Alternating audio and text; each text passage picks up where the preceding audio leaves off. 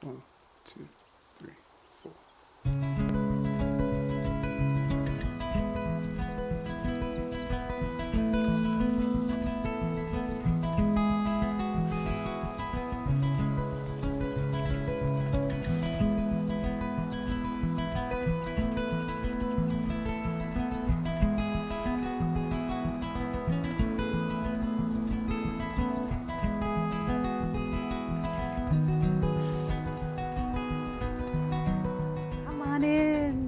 Come on in. We're just so happy to have you here. And this is the Karin Sprague Stone Carver Shop in Rhode Island. And today, Rob Gill and Javier Alfonso are carving glorious slate pieces that you're going to get a close-up look at.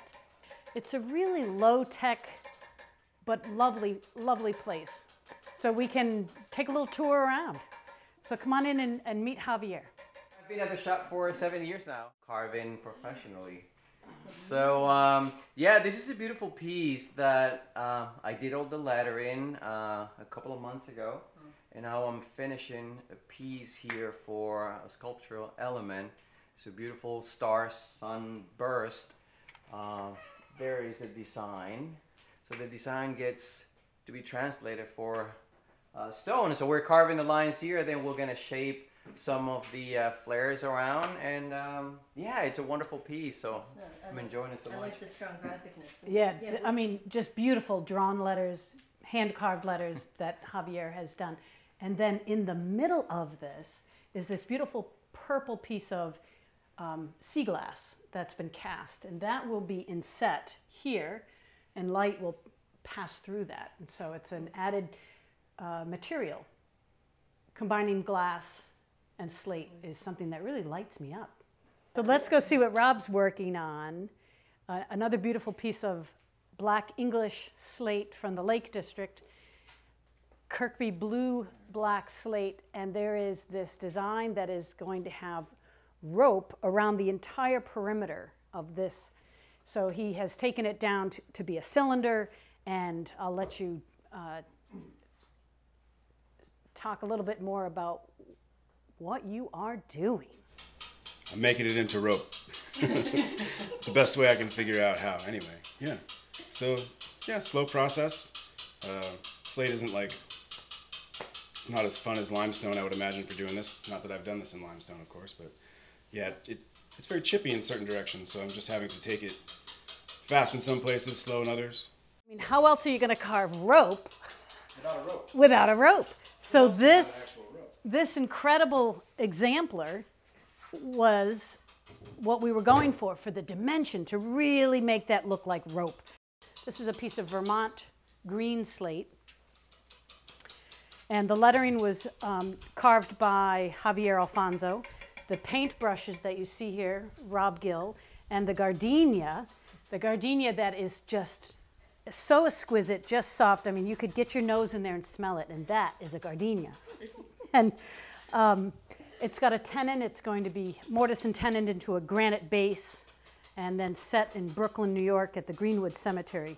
This is kind of nice because this shows a bit of a transition. So some of you know that Karin and I have worked together for 20 years in this shop. And I have been recently, my shop, as I said, started probably about 10 or so years ago, and I've been kind of doing work here and in my own. And so this was kind of the transition. So I was able to carve this, and then Rob has come in, and he's been willing to put his hand to the relief work. So that kind of releases me to go about my work, but still have a connection here with Karin. For 20 years, this studio is where it is today because of this woman and her skills. That I would draw something, and what do you think? And she'd say, great, well, what if we do this? And so she would enhance some of the drawings, enhance a whole concept, and together we'd create these one-of-a-kind memorials, these monuments that are out there. I'll show you another beautiful piece that's back here. This is limestone. The lettering, again, hand-carved by Javier Alfonso. This is for a couple who are alive and well and have commissioned their headstone now. And beautiful sculptural element. And this three-dimensional dog that's on top is Bob and Clay's, one of their beautiful dogs, Lulu. So Tracy Mahaffey is the sculptor here with incredible detail and depth and a story that's happening in here. And the other pieces that we are going to be, the second side still needs lettering on here. This will be heading out to, in the mid-states. So this is the back side. We still have to then turn it over. So the bottom 12 inches goes below grade. And then there's a sub-foundation 36 inches below that. That's nice. You have, like you said, the gravestones that go directly in the ground. You have the limestone one on a base, and even the slate one that you talk about that has the tenon that goes into a granite base. So it's a nice variety when it comes to the design and the actual installations. And the chisels that they're using are these just beautiful carbide tip chisels. Javier, do you want to speak a little bit more about the tools? Sure. Well, we have a variety of different sizes, and depending on the lettering, we choose a wider chisel. But they like you said, they're carbide, and then we have to sharpen them as often as we decide. Some people ask me, how often do I sharpen mine? I don't have a specific number to say every 3-4 letters I sharpen. I kind of listen to it, I kind of see it, I feel it, and I know it's already dulled, and then I go for it. But they're super sharp as a knife. And we test it on the fingernail, and it's funny because when we sharpen them, we immediately go on the fingernail and then we shave it. And if he shaves it, it's because it's super sharp and it's good for the stone. So I do that and everybody squeals. I go, no, yes, I'm not cutting myself. Exactly. So I don't know if it's a badge that we wear, but our fingernails have like little little divots, and it's because of the chisel. So yeah, and as far as the other, important instrument, which is the mallet, we have these dummy mallets, and it's just all we use. I mean, different sizes and also different weights on the mallets. So yeah, I hope that answers Thank you. And I'd also like to point out how the easels with the gantry, with the chainfall above, work. So Rob's going to just show you how this small tablet that he's working on, to work on it upright. You're noticing we're working upright. It's healthier for the body. So I will let you come about to really see how that chainfall is working. It's mounted up top to a joist, and then the span set comes down from there to grab the bottom bits.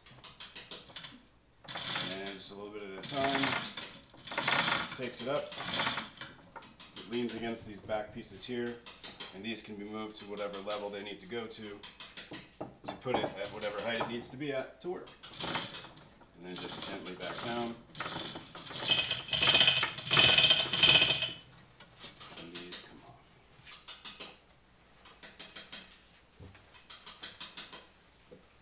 That's it. I think it's time for a Guinness. I would so love to be in Ireland right now with this, and I want to, reach out and say, hello, Tom. Hi, hello, Pat. I know you guys are hopefully watching. I'll be watching everybody else's.